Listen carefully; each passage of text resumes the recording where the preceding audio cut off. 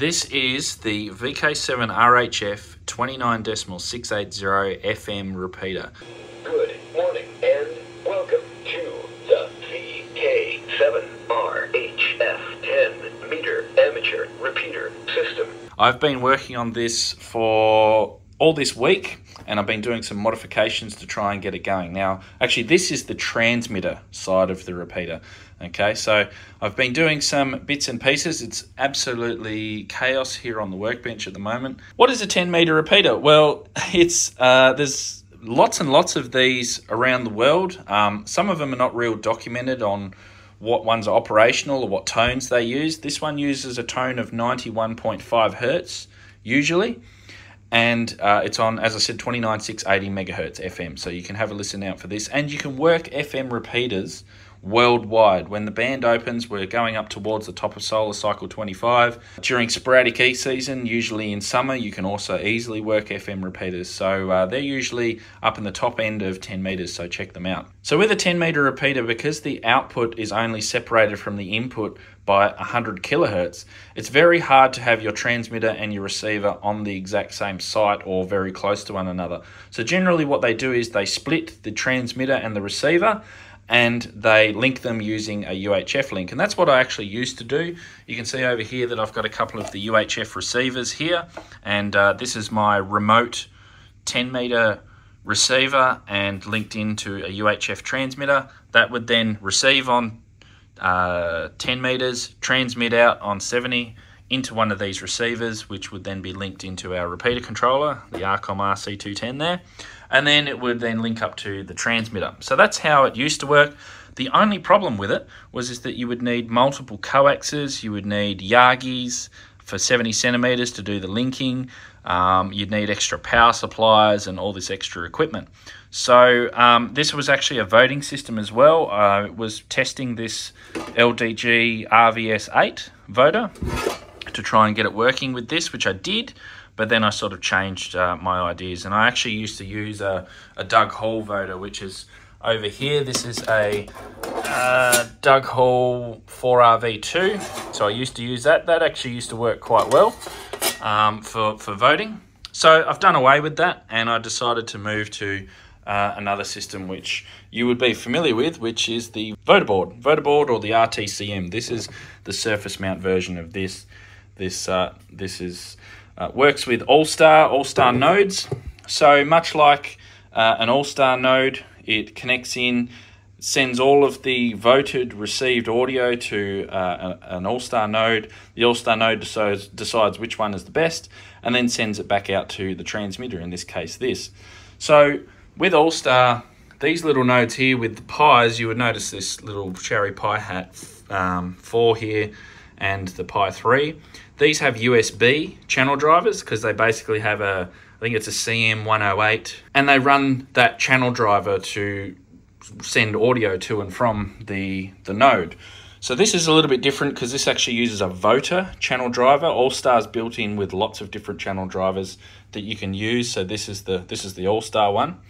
And I built 5 of these boards. 3 of these boards are currently running on our 2 meter repeater system. This is the 4th board. I've got another board, I think in the box over there, which I'm going to use on one of the receivers. And then I've also got the RTCM as well. So with voting, when you send your audios from your receivers to the AllStar node, they all have to be timed correctly. And when they come back to the transmitter, they also need to be timed correctly.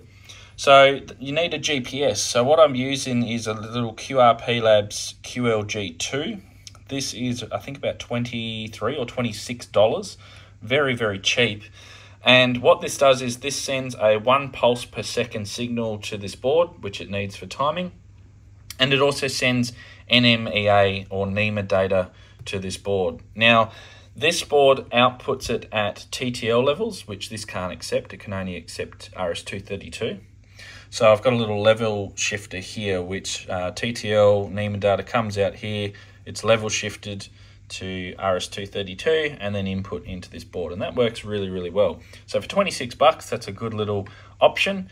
And all I've got to connect is my GPS antenna. This is an old MLS, GE, General Electric MLS 1 radio. So I pulled out the transmitter. So this is the transmitter section. This is the VCO and control board. And this is the power amplifier. Now, I didn't need the receiver out of this because I'm using some different receivers. But basically, audio comes in here, and this outputs about 60 watts, this power amplifier here. And it's only rated, the radio was only originally rated for 20% duty cycle, so I've mounted it on this big heatsink. And there's also fans here in the top. There's a fan here that blows air directly over the top of the PA, and some extraction fans here as well. You can see some heatsink compound there on the bottom, and I've just redone all that because it was a couple of years ago since I last did it, so I figured while it's here I may as well make sure it hasn't gone dry, and that's come up really well. I also had some coax here, some RG316, which just used to solder straight out of the RF output of the PA to an N connector at the back, but that was a little bit messy, so I've put an SMA connector on there now directly on the board, and an SMA to N here. So I'm just about to make a patch cable using this semi-rigid cable, which you can get off of eBay. I use this for a lot of my microwave stuff. The advantage of having this is that you can place the transmitter pretty much anywhere, because it doesn't matter if there's RF or if it's a noisy site or anything. You generally put your transmitter at the best site, and then as long as you've got IP, that's all you need. So you don't need to have any UHF links, you don't have to have any RF links to worry about. As long as you've got IP, which is relatively easy these days, that connects in via AllStar, and we've got our transmitter on the air. Now for our receivers, it's similar. I can place our receiver in a very quiet location. As long as we've got IP, we can then connect it into the system. So I've actually got a couple of sites in mind. One site's not that quiet, but it will serve as a good fill-in site. But then I've got a DX site, which I'm going to put another 2 receivers at. And I can put those on large antennas because I've got plenty of room, I've got plenty of space. It's not a communication site. It's got IP, so I can link all that in. And the DX site's going to have maybe a large antenna like a Yagi or something on 10 meters, maybe pointed at the US, and a vertical antenna for just regular reception as well. So, and all of those will get voted, and the best signal then comes out to the transmitter. Building a 10-meter repeater is actually really cool because of the propagation characteristics, and I really want to hear some DX on this. So let me know if you've worked a 10-meter repeater before. Perhaps you have. I've worked, I think the furthest one is the New York repeater. It sounds like it's got a ding-dong doorbell. Let me know in the comments what call sign it is. I think it's KY something or other. Let me know anyway. It's pretty easy to determine which repeater it is on air. But if you've ever worked FM, or you've ever worked in a FM repeater on 10 meters, then let me know in the comments below. AllStar can run as a full-blown repeater controller, but there are some bits in it that you don't get with a traditional controller. So I got the RC210 out, and I wired that up. So what I've done is I've wired the audio that's coming out of the board here, the voter board. The audio is coming out of here. It's going into the RC210. Then I've got the PTT coming out of here driving the COS or the mute of this.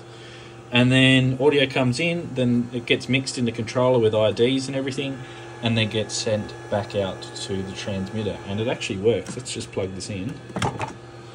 That'll boot up. RC210 repeater controller V6.0451. Ready.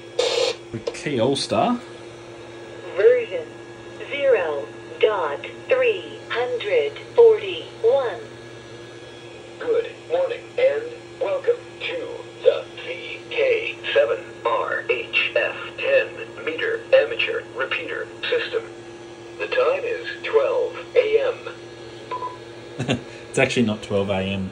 My battery's gone flat in the real-time clock here. So, yeah, that works. I can mix the old repeater controller, which is completely programmed up to the repeater, with the voting system. So that's kind of cool. I've done a couple of videos on these builds and how the AllStarLink system all works. If you want to check that out, then they'll appear on the screen. But I'm looking forward to getting 10 meters and VK7RHF on the air soon.